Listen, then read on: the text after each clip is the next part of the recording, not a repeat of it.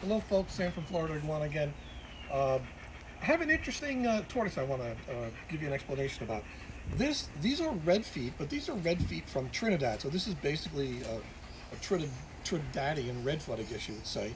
And the way the story goes is these animals actually came up from South America, Bolivia specifically, and they were given to the prince and the king and the queen of the various islands and the governments and everything.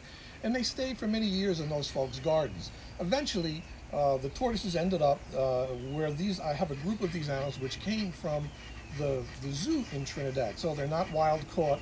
These are captive raised animals, and you got to take a look at these animals. Move in, Mario. These guys are just gorgeous. They're so smooth. Now this is obviously a young animal. This looks to be a 5 or a 6-year-old. This is a male. We've got a nice concave there. He's got some beautiful markings and everything. And just take a look at these guys' shells.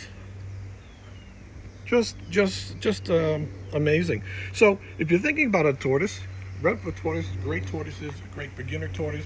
It's an easy tortoise to keep. It's an easy tortoise to keep inside because of their wide range of temperatures that they can withstand and their varied diet. So it's a good tortoise for a lot of folks to start with. Again, Trinidad tortoise. I happen to have a group of them in, and give them a look.